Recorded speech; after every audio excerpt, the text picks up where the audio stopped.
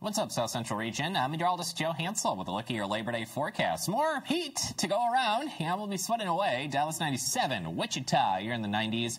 San Antonio coming in hot near 99 degrees. If you're in that light green shade, a few areas, some thunderstorms are possible from Houston to about Brownsville, areas of far southwestern Texas, Santa Fe, New Mexico. A couple of rumbles possible as well today. Gulf of Mexico, a lot of moisture hugging right over the Gulf. Well, again, some coastal areas will catch some of that, including Corpus Christi as well, so there will be that possibility of a few showers and thunderstorms there. Overnight tonight, still warm, lows in the 60s to upper 70s, and then tomorrow, right back to the heat as we're back to work on your Tuesday.